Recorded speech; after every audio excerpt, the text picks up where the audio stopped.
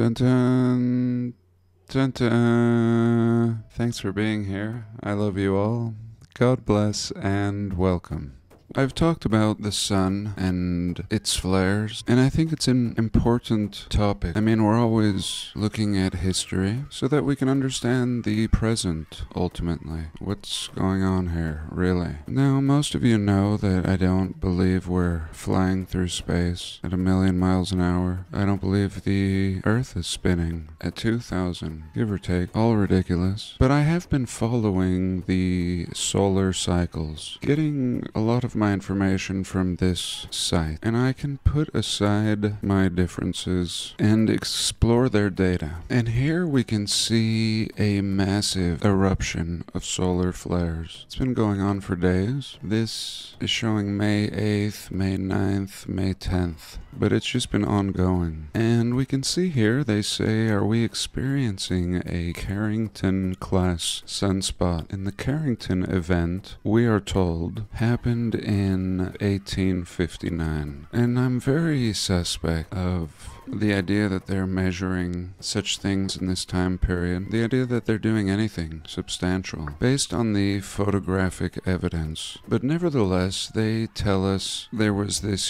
huge event in 1859, and it lit up the sky like a light bulb, even at night. Again, insight into the truth of our cosmology. Lit up the dome, and we're told it knocked out the telegraph. That's what we would have had as the telegraph system in 1859. Sent surges of electricity through the lines, in my opinion, the inherited lines, in the old world. And I think their story and history in general is a half-truth. It's like all the old history is true to some extent, with a heavy skewing of the timeline, of course, seeming up to 1,000 years of distortion, but nonetheless half-truths, and we're told of this event in 1859. So this, to me, may be, in a half-truth way, the event that took out the old world. Now, I've discussed before there have been several of these events, and it seems like this cycle of reset and repopulation is ongoing. Of course it would be. And we see evidence of flooding, and we see evidence of heat, fiery electrical discharges. And there's many ways this could be accomplished, both natural and unnatural. But in my opinion, this is the best culprit, the sun. Not millions of miles away, but very local. And same with these luminaries moving in on it, coincidentally, squeezing it, increasing the magnetic field. Here it is. And it's such luminary events coinciding like this every 100 or 200 years. The reset is too massive to be pulled off by individuals. Yes, it is hastened after by controlling groups who must understand these cycles and prepare themselves for it. It would seem logical that the closer we get to one of these cycles, the people in control just kind of drop the ball. And we're in a drop the ball period right now. I mean, it just seems like they just don't give a damn. And maybe they know the gig's up, but I don't care, really. I mean, I don't blame those in such positions. It's just their experience, and we're all having our own experience. For the most part, I found that we are free to live our lives how we choose. The struggle is more internal, deviating from the norm and our conditioning. But I think we're free, and I think our true freedom first reveals itself when we stop blaming others. As long as we blame others, we give our power away. So right now, 5 CMEs, or coronal ejections, are heading for Earth. And they call it a cannibal because one will swallow up another one and merge into a massive beast. And again, I've been following this I don't know, maybe for 30 years. Been a subject on Coast to Coast AM, the Art Bell Show originally. And even though the masses really still don't know anything about this, it's been on the table all this time. And it's understood that these essentially electrical discharges threaten the power grid and essentially all technology.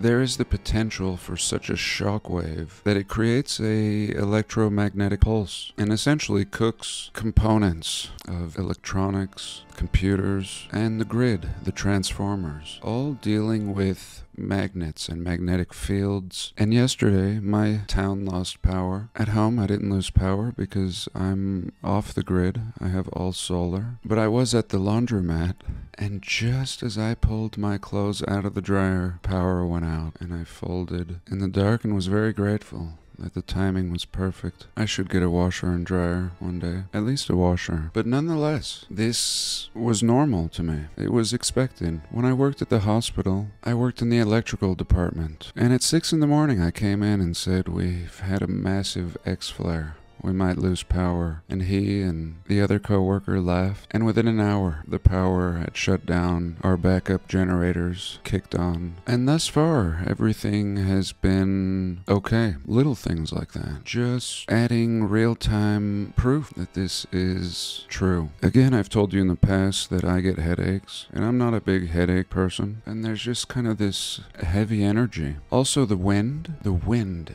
I'm sure most of you have experienced the wind. By now it will have been last week, but it's been heavy. And there are electromagnetic forces at work here. This realm is an electromagnetic machine. We've looked at the work of David LaPointe and the resetting of his device. We've also discussed the work of Walter Russell and his free energy device. And even FPV Angel and their group have done a great job decoding what very few people are talking about. The true nature of this realm construct. So I think I'll pause and we'll look at something else. Of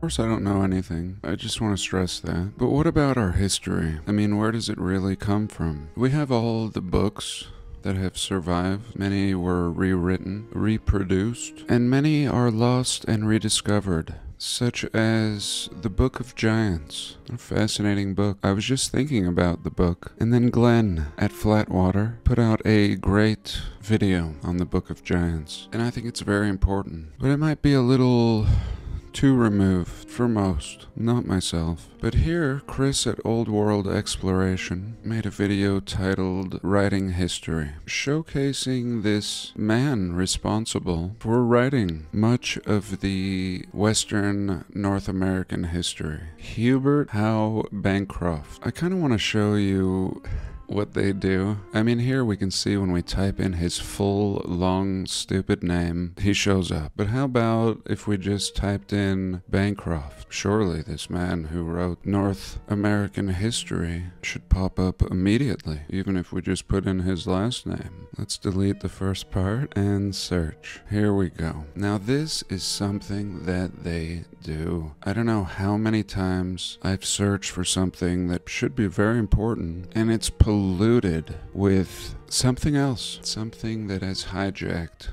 what should be very important. And here we go. Some TV show, we scroll,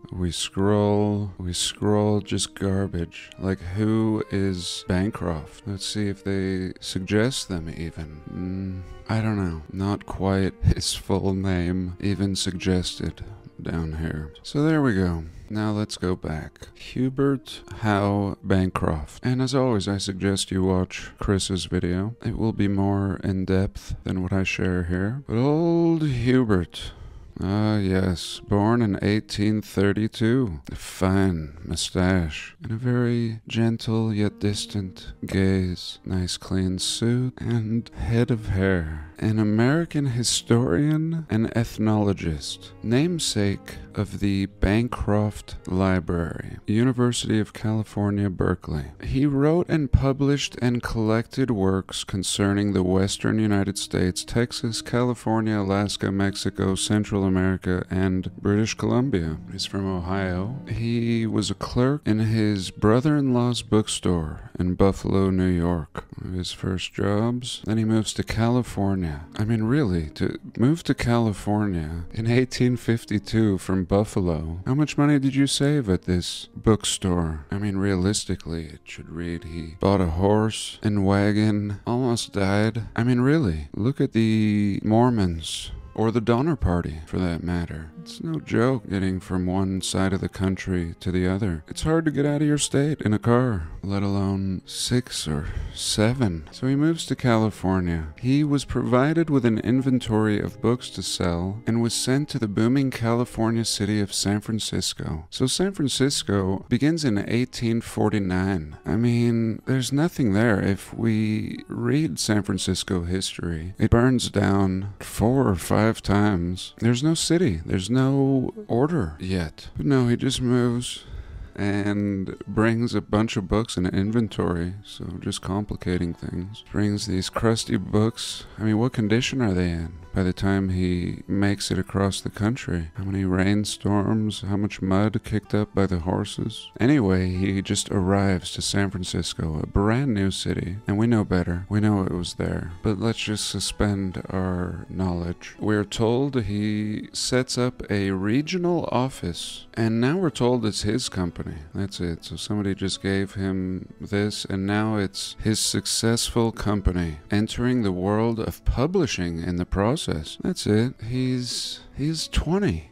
He's 20. He's born in 1832. This is 1852. 20-year-old. He gets these books, sets up an office in San Francisco that is at its infancy. I mean, how did he get a building and now he has a printing press? He's publishing books? He became a serious collector of books, building a collection numbering in the tens of thousands. In 1868, he resigned from his business and abandoned everything to devote himself entirely to writing and publishing history. So this is already stupid. Why are you writing history? I mean, you should be documenting or researching and then publishing. But no, he's writing and publishing history. He may be responsible for his very own historical narrative, this stupid story. He developed a plan to publish a history in 39 volumes from the Pacific coast of North America, Central America to Alaska. He employed writers and wrote some of the material himself. I mean, come on. And he is a official primary source of history, and he's just outsourcing it. There we go. And actually, it makes perfect sense because we know the truth, or at least see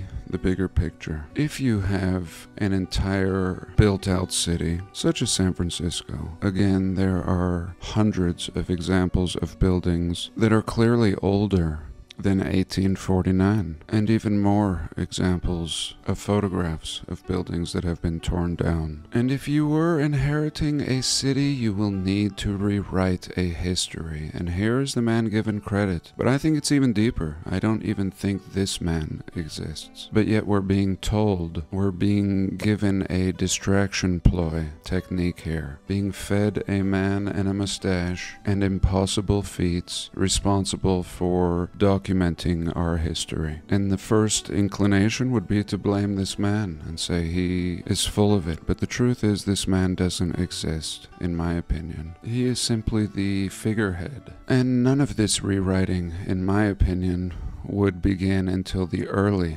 1900s. This is still too early to even be thinking about writing history. Everybody in this time period will have been busy with basic survival. There's no bookstore in San Francisco in 1852. This man is a fake. This is not a photograph from 1852, but more realistically as late as the 1930s. So let's look at one more thing. I am a YouTube junkie. It's pretty much all I do. I just watch YouTube videos. Fortunately, I live in nature and will often just walk out the back door after an overdose of technology. Just walk out the back door with Chief and go on a hike at least 4 times a day.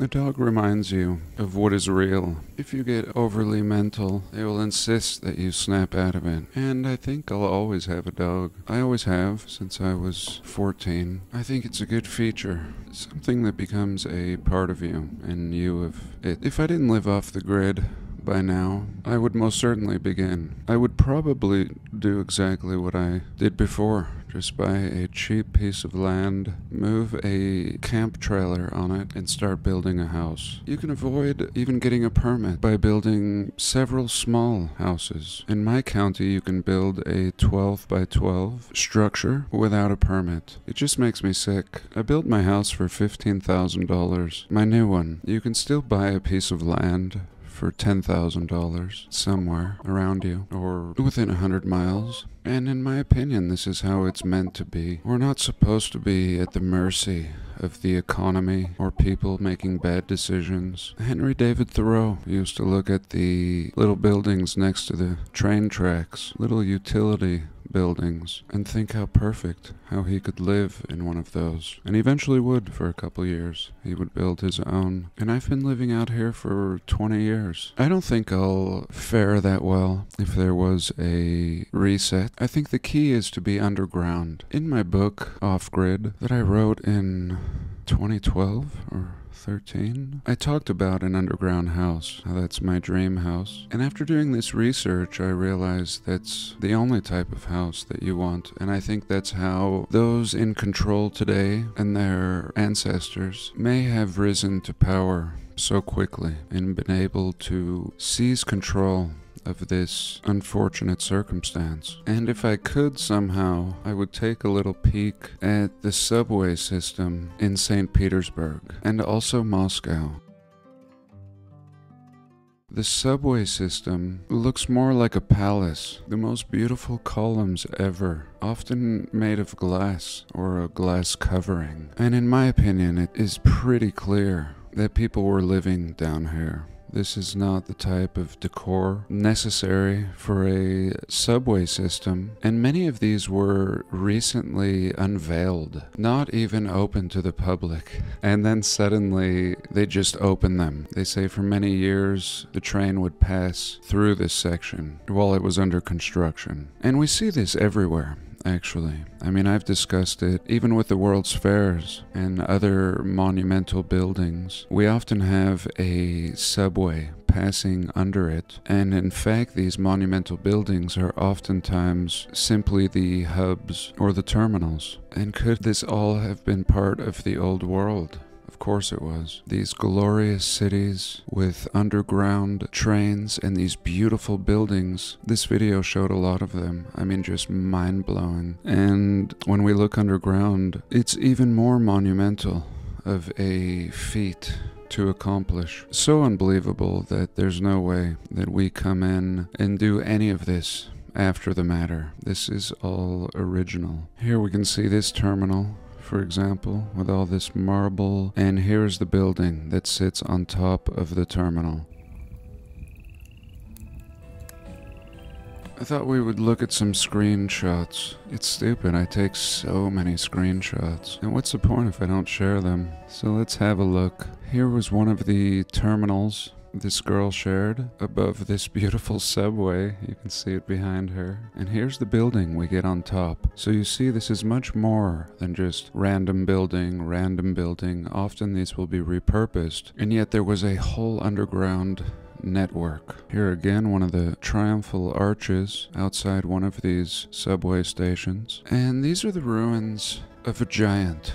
The giant is called Og, and these are all stones, and in my opinion, just cooked out. And this is biblical. I mean, the Bible talks about Og and his kingdom and how it was destroyed. Og was a giant in Israel in biblical times. There's some videos out there showing an archaeologist going in here, going underground. This looks like a cooked out dome, and he goes in here and it's all blockage, again heavily damaged, but yet historically It is absolutely understood to be Og the Giant's ruined kingdom. This is some meltage shared by our melted reality, Mark. And what can I say, really? This is a great picture, and he shows hours and hours of examples like this. My favorite, the transitioning of brick and block to stone. This is another great example by another channel that he shared, and I believe this was in Arizona. Just mind-blowing. I should have taken a dozen screenshots of this place, and we can see like a little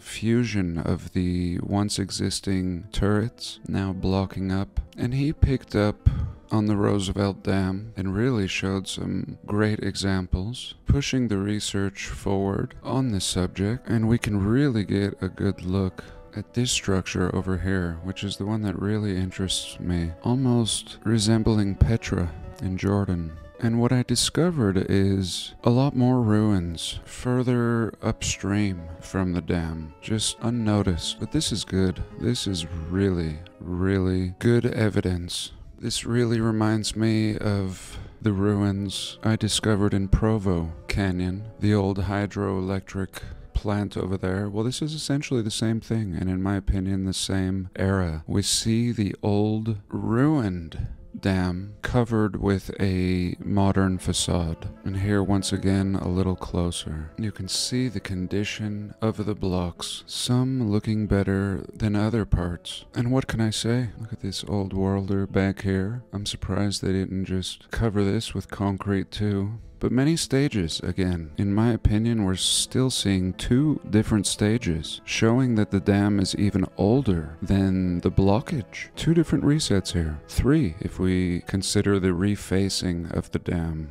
This was a really good share I took a screenshot of. This is way up on a mountaintop.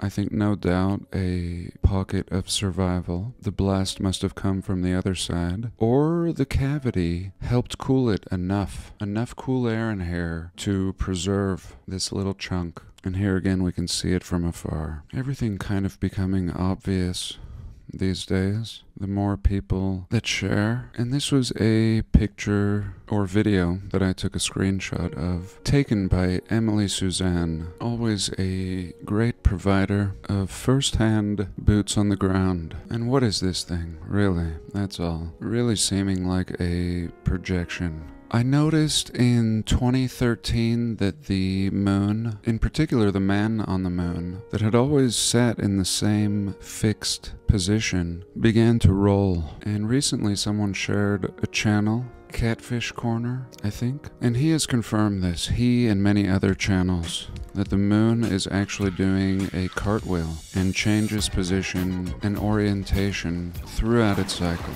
something it didn't used to do. So let me know your thoughts. That was a lot. I hope you enjoyed. I love you all. God bless, and I'll see you next week.